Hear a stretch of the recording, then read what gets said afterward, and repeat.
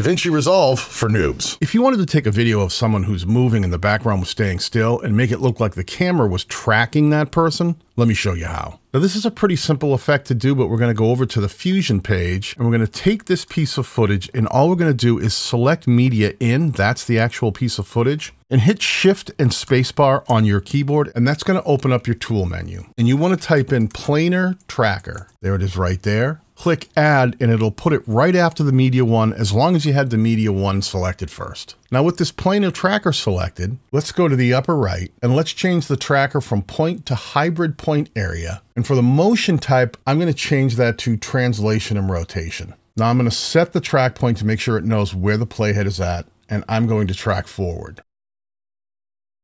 Now, do you see how it lost that track? I don't like the way that tracked. It went way off. So sometimes it's about where you're selecting to make the track work. Let me bring the playhead back. I'm going to reset this again. And this time I'm going to give it a little bit less to track, just maybe her shoulders and her head. It seemed to have lost it right about here. I'm actually going to select all of those nodes and I am going to move them over again and then track forward from that point. That just helped that last little bit out. Now I'm going to put my playhead back to the beginning and I'm going to change the operation mode from track to stabilize and watch what it does to the footage.